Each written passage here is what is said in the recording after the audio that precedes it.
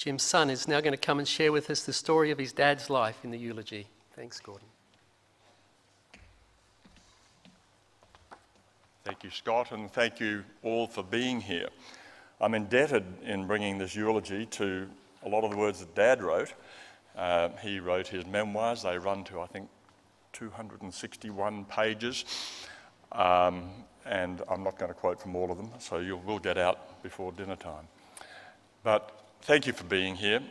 The story of Dad's life obviously begins, naturally enough, with his parents, my grandparents, William and Eustace, or Eustace as we used in the family, Fisher.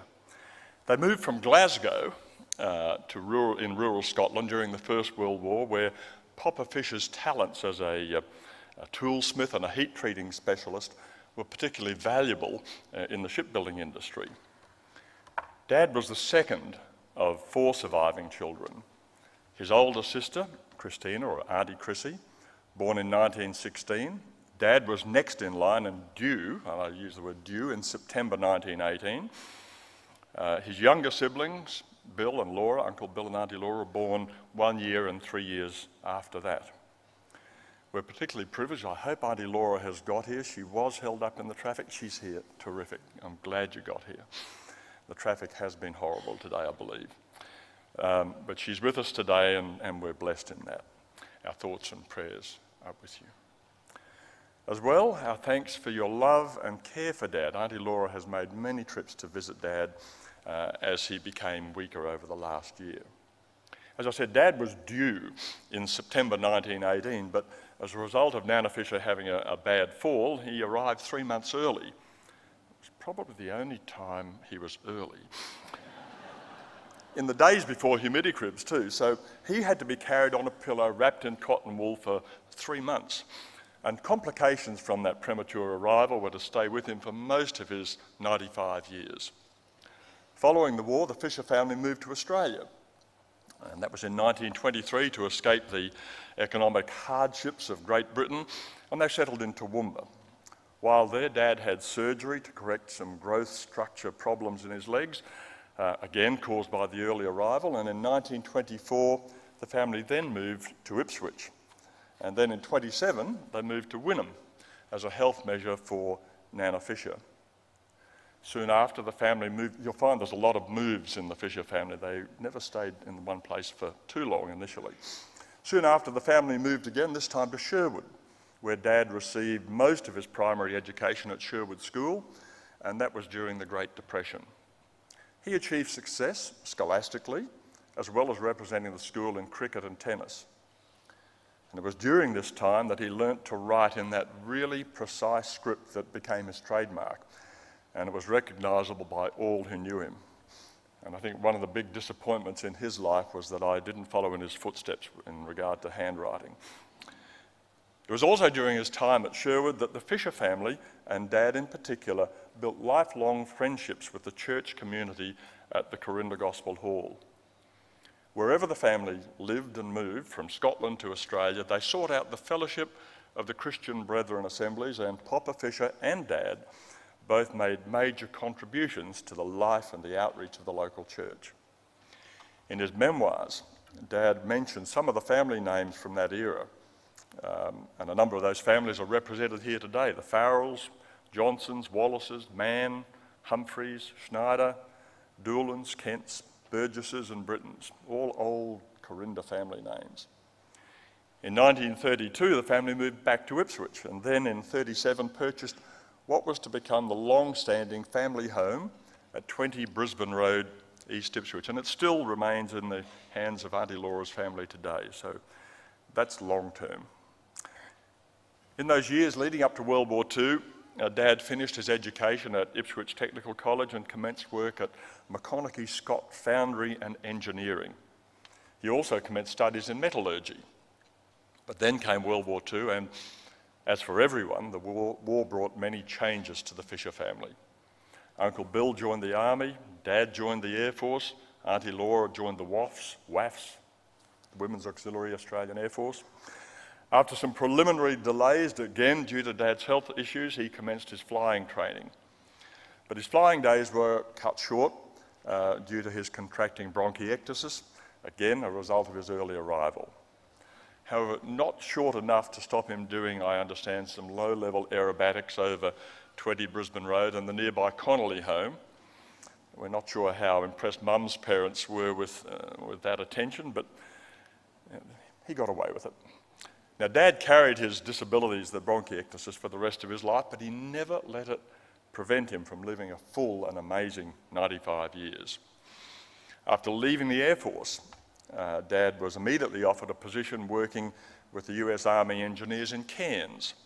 His role was in procurement and supply for both the US and the Australian forces. He returned briefly to Ipswich in 1942 to marry his sweetheart, my mum, Ethel Connolly. And he took her on a first-class honeymoon train trip back to Cairns. He actually did travel first class, but that was courtesy of his position as an honorary captain in the US Army. And it was a rank that was only eclipsed many years later when he was appointed honorary colonel by the governor of the state of Kentucky without any knowledge of the 13 secret herbs and spices. So with the war over, Dad and Mum returned to Ipswich and they commenced the serious business of finding work, raising a family. Jeanette came first soon after, and then a move to Toowoomba. I was threatened if I used the date. I was born in Toowoomba when they moved back there in 1948. Then it was back to Brisbane, and after a short stay at Northgate, Dad and Mum settled back in Corinda, in what was to become our family home in Rathlin Avenue, until the early 70s. The family was complete with Lorraine, born in 1953, and Sandy, specially chosen by Mum and Dad in 1962. Now, the move to Corinda marks a watershed in the story of Dad's life and achievements. From this point, I don't have to rely on his memoirs. I lived and worked with Dad through the next 60 years of his life. It was also, as I see it, a time that he began to realise the threefold vocation that God had for him. Let me define those as firstly family, secondly business, and third, and not in any particular order, and then Christian work. Those were the three main facets of his life. I'll only touch a little on the Christian activities and the works that Dad was involved in. Ken shortly will come up and present a number of tributes from a number of the organisations that will attest to that. Suffice to say, though, I'm sure that at times Dad struggled trying to balance those many aspects of his life. He typified a choleric personality, if you've read the book by Florence Littauer. And he often put into practice the old saying, if you want a job done well, you do it yourself. As to family life, we were blessed in many ways because Dad had commenced his own agency business in the late 40s, and so he was able to dictate his own work schedule. That often meant working long days and long hours, but it also meant fantastic holidays for the family. I can't think of any kids I knew who had 4 weeks every Christmas camping at Alexandra Headlands. We had a week every May holidays, as it was then, at the Gold Coast, and in August holidays, for 2 or 3 weeks, we always went on a business trip with Dad and Mum and the family.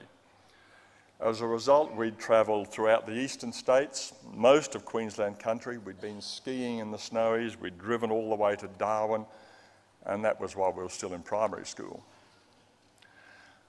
I guess most kids grow up thinking that life as they experience it is normal.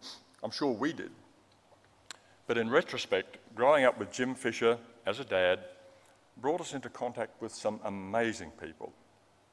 Largely because of Dad's parachurch activities, if I can call it that, we got to meet people like Dr. Billy Graham. We had George Beverly Shea sing in our living room. We got to meet Chuck Colson soon after he was released from prison after the Watergate affair, and at the time that he was setting up the prison fellowship work here in Australia. We had morning tea with Lady Flo Bjelke-Petersen in her home in Kingaroy at Bethany. It wasn't scones though, we had pikelets. I was disappointed about that. And we got to chat with the Governor of Queensland at a garden party at Government House when Dad was awarded an MBE, an honour by the Queen. It has to be said, though, that Dad, for him, the important thing was to do well whatever task God had given him, and to give honour to God and not take it on himself. I haven't said much about Dad's business activities yet, but that was where I was really closely involved with him. Having joined him in business after he was bedridden for 3 months, he had a head-on collision in a VW Beetle, and that's never recommended. He had several broken bones, including some bones in his neck, and was just unable to run the family business. So I was drafted. That was the start of an interesting 15-year partnership. Not exactly an equal partnership, as you would understand if you know Dad. He was a consummate businessman, he was an excellent salesman, and I learned a lot from him in those years. One thing I learned was that when we disagreed, as we sometimes did, he was nearly always right. In fact, I can remember on the wall of his office there was one of those little plaques. You've probably seen one. I'm not sure that Ken didn't give it to him, but one of those ones that said, office rules. Rule number 1, the boss is always right. When in doubt, rule number 2, when in doubt, refer to rule number 1. And we ran a fairly good business there. But again, Dad put God in control of all the activities of the business. Not just the activities, but also the profits. Dad used his business to support his family, and he did that well. But he also used it to further God's kingdom through his generosity to many Christian organisations and many individuals. He was also generous with his time. He devoted not just hours, but often days and weeks to working with the organisations that God had called him into. He once estimated, when we were talking about it, that he'd flown to the US over 50 times for various meetings and conventions. When he retired from business in 1983, he certainly didn't put his feet up. He used the next 30 years to continue in Christian service, but at a pace that allowed Mum to travel with him on many occasions. In keeping with Dad's established pace of life, his retirement included several changes of residence from Mansfield to Mount Omni to Cinnamon Park, and finally to a proper retirement home here at Peninsula Palms. Even here he had to put up with his share of ribbing from friends and family. We've never seen a more comfortable and spacious retirement home as the one Dad had. Along with his continued work with the church, and with Gideon's, with Prison Fellowship, the Male Voice Choir, he found time to drive twice around Australia with Uncle Gordon and Auntie Mary, who are here today, with the little pop-top caravans. He regularly, with Mum, went down to visit Greg and Sandy when they moved down to Tasmania, travelled to Great Britain to catch up with friends and relatives there. Add to that his trips to the United States, to Africa, and many other places. His retirement in his memoirs takes up about 100 pages, and it's just full of photos of the people and the places that he loved to visit.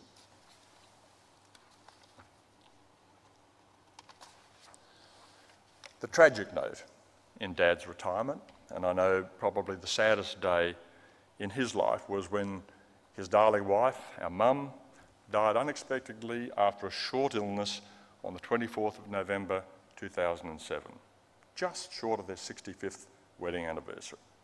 The good news is that after an amazing life that touched so many people, he's now with God and with Mum. To say rest in peace it'd be contrary to his entire life. I'm sure God has plenty for him to do still, and we look forward to finding out what that is later. Thank you.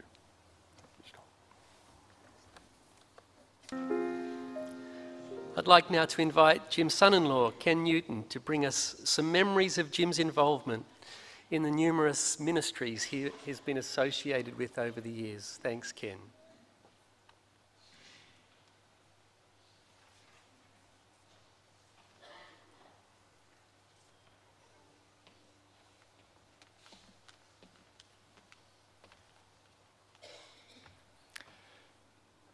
Jim Fisher was a truly great man. He was also an exceptional Christian leader. And I say this from 60 years of personal experience, having been employed by him for 3 years and having been his son-in-law for 48. Jim Fisher was a Christian entrepreneur, and he achieved this without ever having been employed by a Christian organisation or indulging in any formal theological studies. His modus operandi was to go about his business enterprises and still find time to spearhead Christian ventures. I will share some tributes from those linked with a number of these interdenominational ministries. Let me begin with the Gideons, probably the ministry closest to his heart. Jim Fisher was one of the original Australian members joining in 1958. He was not just a committee man, but put himself in the front line of Bible distribution. Es Morse, a very close friend, can tell memorable stories of their work together in outback Queensland. Jim became national president in 1963 and was an international trustee from 1977 to 83. He rose to be the president of Gideons Australia and a delegate to the International Board, which later appointed him as international chaplain.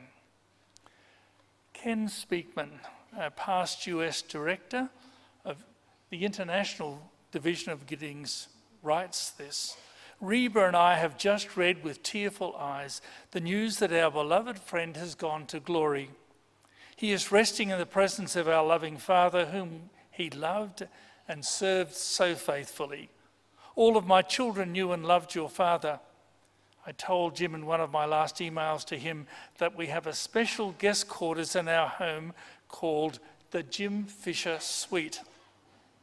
We will now rename it the Jim Fisher Memorial Suite. We are so thankful to our loving God who allowed Jim to reach the age of 95. Only eternity will reveal the results of Brother Jim's faithful service over the many years of his life. My life has been greatly enriched because I was privileged to know your father. Betty Taylor from the Gideons Auxiliary in the US writes, my heart is sad and yet rejoicing. No better place to be than with our Lord. I remember Jim's sharing devotions many times whilst I was on staff. Such a godly, fun-loving Gideon. Many trips he made to headquarters while serving on the cabinet in different capacities. He was never too busy in his visits to stop by the receptionist's desk. He had a very special way of making you feel he cared about you as a friend, and a friend he was. Kevin Fuller, who's a member of the Australian Cabinet, wrote, I am currently in Madagascar and have heard about the passing of your beloved father into the presence of the Lord. Please pass on my apology at not being able to be present for the service. I have been privileged to share the honour with your dad of being one of the 2 Australian Gideons elected as officers of the Gideons International. Jim Fisher was the father of the Gideon ministry in Australia in every sense of the word. He was respected by everyone in the ministry in Australia and internationally. It was always a highlight at the international convention when Jim could be in attendance. He was treated like a celebrity. It was a great demonstration of the love and respect which he had for others and which others had for him. Bill McClintock writes, we have much to thank God for the privilege and honour it has been to know Jim for more than 30 wonderful years and the wonderful times we shared together. We all have much to thank God for, as Jim touched so many thousands of lives. As we write this, we are about to leave Longreach for Windora, as we are currently on the 2014 Western Safari. Jim loved Gideon safaris and always, until this year, chose the scripture text for the safari. On Sunday, we will have a special communion service on the banks of the Wilson River at Nokhandra, and we will include our own memorial tribute to him. Our thoughts will be with you on Monday, even though we are so far away. Stephen Strachan, Queensland Chaplain of Gideons, writes this, please allow me to extend the sympathy of the Queensland Gideon Ministry to you today. We are also full of joy for having had Jim Fisher with us for so many years and through so many wonderful experiences. He was truly loved by us, and we rejoice at what his life has meant to Gideons in Queensland and to the Kingdom of God. And lastly, from the Gideons, from Lincoln Hawkins, who's the National Executive Director here. Jim's participation in the ministry over more than 55 years was truly remarkable. Jim played a crucial role in the establishment of the ministry in Australia in the early days and established a sure foundation on which others were able to build. Jim continuously served on a national council for 21 years. He was the first non-American to serve on the International Cabinet when he became International Chaplain, a position he held for 3 years. Jim Fisher was well known and loved here in Australia and in the US. He was a mentor of many, great encourager, and avid in his proclamation of the truth of the gospel. But we turn now more briefly to some other ministry interests. Whilst Jim would not have regarded himself as an evangelist, supporting evangelistic efforts was one of his passions. In 1959, he was appointed as vice chairman of the Billy Graham Crusade in Brisbane, at a time when normally only ordained clergy would be given that position. This role began a deep personal relationship with Billy Graham and others on the team. And as Gordon has mentioned, few can claim to have had George Beverly Shea, Cliff Barrows and Ted Smith around their home piano enjoying a night of music. The links with Billy Graham were such that the pair exchanged Christmas greetings ever since that Brisbane Crusade in 1959. These links with this evangelistic team were strengthened when Jim became heavily involved in the subsequent Leighton Ford Crusades. Remember, Leighton was Billy Graham's son-in-law, and when he was able to catch up with Franklin Graham, Billy's son, when he visited Australia recently. Jim's concern for evangelism also brought him in contact with an outreach to reach Christian businessmen. He was for a number of years a member of their organising committee, and he personally hosted lunches at the Canberra Hotel, where he had at that time an office. Jim Fisher also had a musical talent. He was for many years an integral part of Sacred Half Hour, a half-hourly program of music and message which was broadcast across Brisbane radio and later into several country areas. He contributed to the program as guest speaker, choir member and soloist. His interest in broadcasting the gospel no doubt fueled his involvement in family radio, as he was one of the early directors of this organisation. In the 1950s, he was instrumental in the formation of a gospel quartet consisting of 4 men from the Corinda Assembly, which sang at gospel outreaches and other events. When a choir of male voices, inspired by a program in Scotland, was commenced in Sydney, Jim, through his links with Bruce Stephen, the choir master there, set about to develop such a program in Brisbane. This choir, with its Brisbane origin in 1954, continues to this day, and we've appreciated their contribution already this evening. Malcolm Arnold, the current chairman, wrote, Jim, as he was affectionately known, was a founding member of the Brisbane Festival Male Voice Choir in 1954 and remained an active member until the early 90s, when failing health prevented his further attendance. His presence and contribution was a great contribution to all in the choir. He was the publicity officer of the first festival held in the City Hall in November 1955. He served on the committee for many years and was chairman for more than a decade, and on occasions compared a number of Brisbane and regional festivals. He was honoured with life membership in 2009 in recognition of his extraordinary, distinguished and meritorious service to God through the ministry of the choir.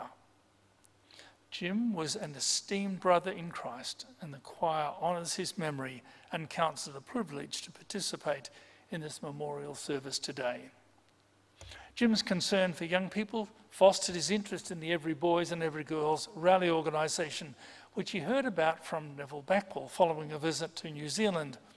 He set about to establish such an organisation among Brisbane assemblies, Corinda Assembly leading the charge.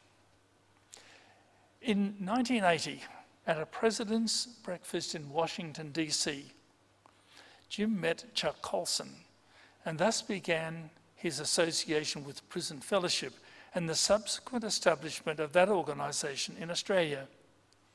Jim was appointed to the International Board of Prison Fellowship, which took him to a number of countries.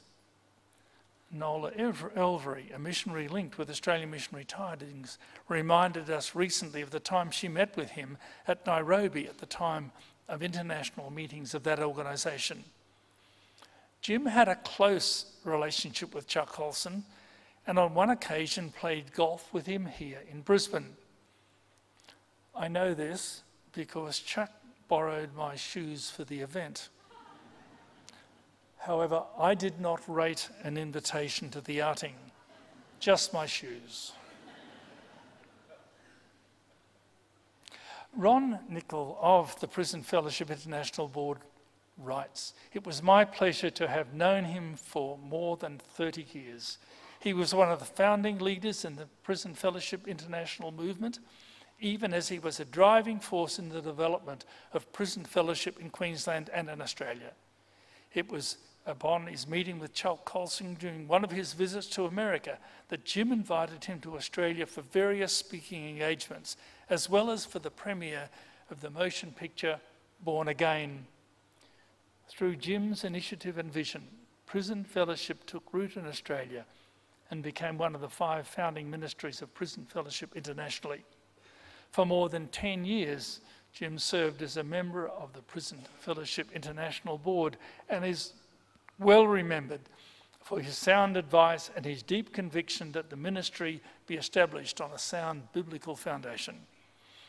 His prayers resonated with a deep love for the Father and a passion for salvation of not only sinners, but all people imprisoned in sin.